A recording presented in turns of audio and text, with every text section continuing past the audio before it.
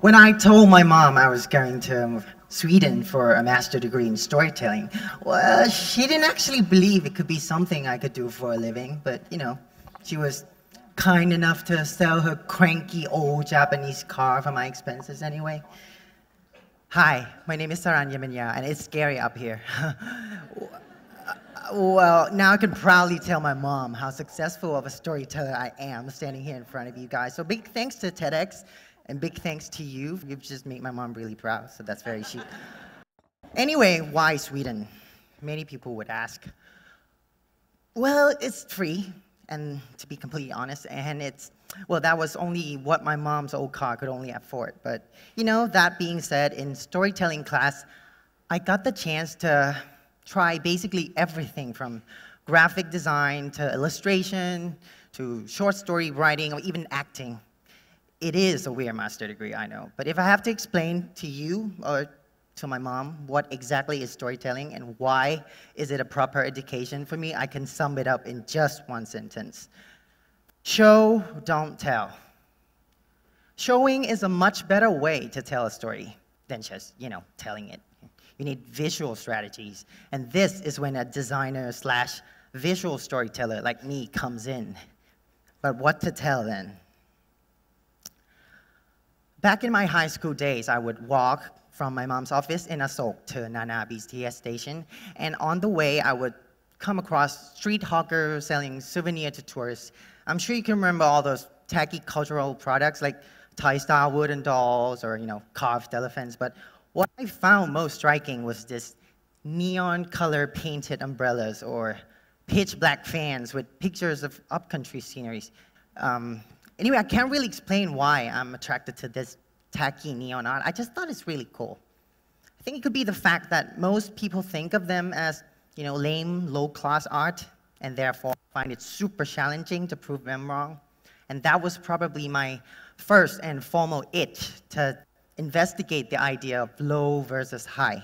So I decided to tell the story by creating 2 short animations in which all the backgrounds and characters were hand-cut from neon colored paper. I set up the lighting, and I moved them piece by piece with my own hands. The first story earned me the Finalist Animation Awards from Adobe, so I was very ambitious with my second story.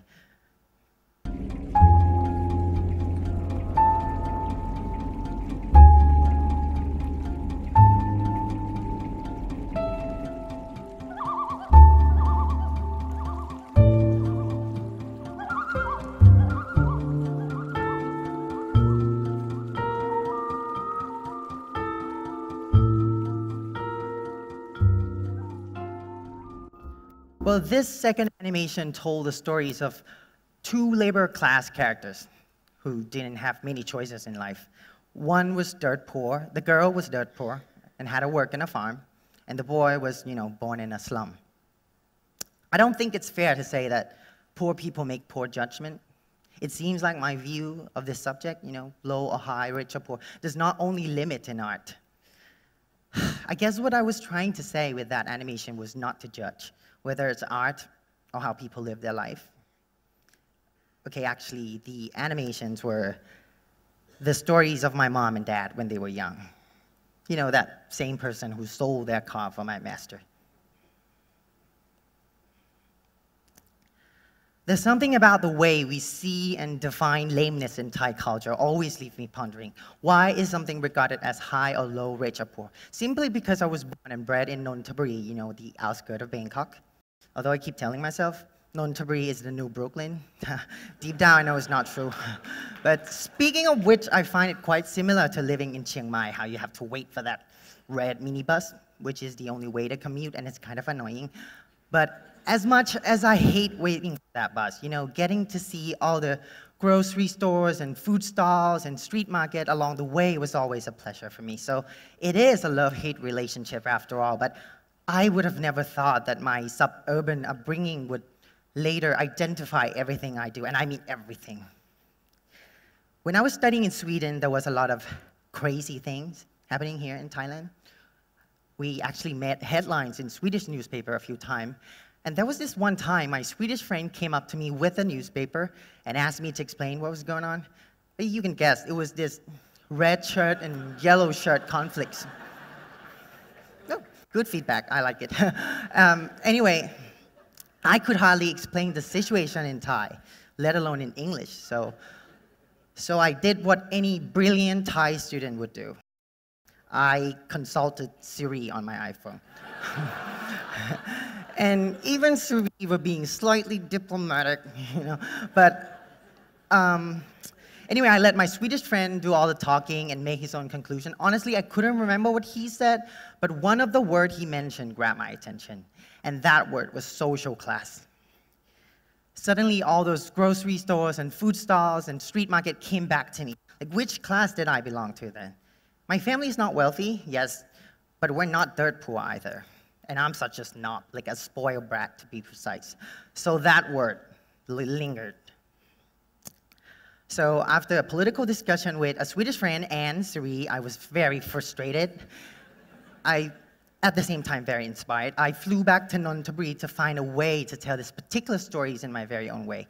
First thing I did was I went to a grocery store near my house, and I bought a lot of cheap plastic baskets, and I took all of them to the carpenter, and I told him, make this a share.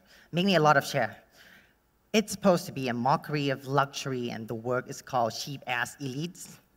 I basically attached this luxurious Victorian chair legs to cheap plastic basket you can find at any fresh market. And this is to actually tell the story about class conflict and coexistence. I wanted to put out a question, if something that are so different from each other can actually collide in harmony or not. It turned out that the project was well received. I got many inquiries from several international press. I remember, first email I got was from Vogue Casa, and I was like, a plastic basket from Nonthaburi is gonna be on Vogue? Like, I've made it, for a 25-year-old fresh out of grad school. That was the first huge step. So I packed all my basket back to Thailand to start a design studio called 56 Studio with my best friend. And together we were so determined that our point of view, our stories would make a difference. My design studio was meant to give voice to our stories. Things we thought weren't getting enough attention, but instead of putting them in words, we create objects and artifacts instead. But one thing we agree upon, though, is that we are proud of the way we see good and bad, good in the bad, and sometimes the bad in the good. For example, when my favorite artist, Ai Weiwei, was arrested by Chinese authority, I wanted to voice my opinion to tyrannism and establishments as a whole by questioning what is moral and what is not. So I bought these cheap PVC pipes, once again from that same grocery stores, and I turned them into shares. By this collection called Pipe Dynasty, I wanted to pose a question about how we see good and bad, worthy and worthless, not just to Chinese society, but in every society we live in.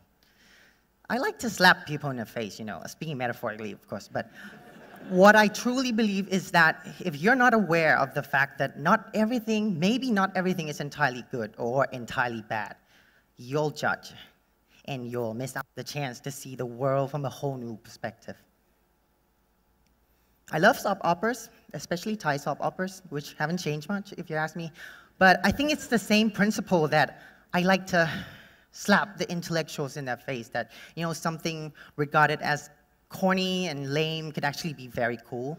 So I also took inspiration from trashy pop culture and lame social gossip as well. For example, there was this one work that I wanted to make a caricature of pop culture. So I picked these iconic, somewhat cheesy Hollywood characters and I turned them into minimal illustrated furniture, if that makes sense.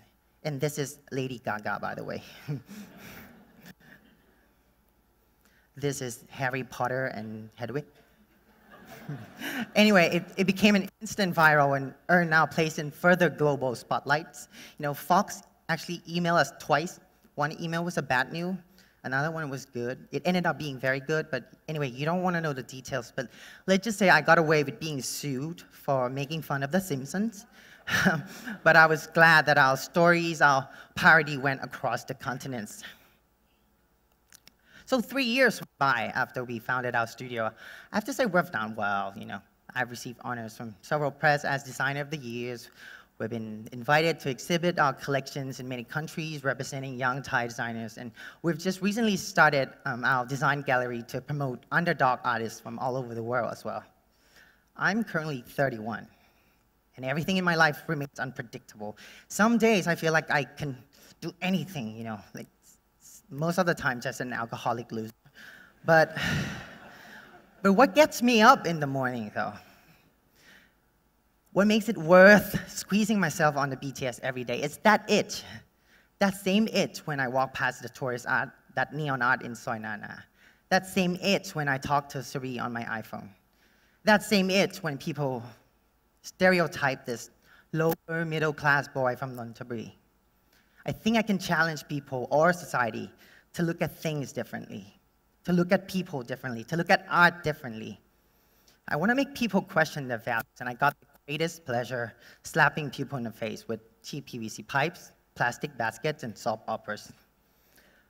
I've never tried to save the world really, but I honestly, truly believe that we would have a better society, a better understanding of each other if we don't quickly judge. Low or high, rich or poor, white or slightly soy cowboy tan, or Nonthaburi, Bangkok, red or yellow. Just don't quickly judge. I mean, people judge, but just don't quickly judge. I can definitely say that I am proud of that super grocery stores in Nonthaburi. I am proud of the fact that my mom once worked in a farm and my dad was born in a slum. Most definitely, I am proud of that old cranky Japanese car because it drove me here. Meet everyone at TEDx today, so thank you.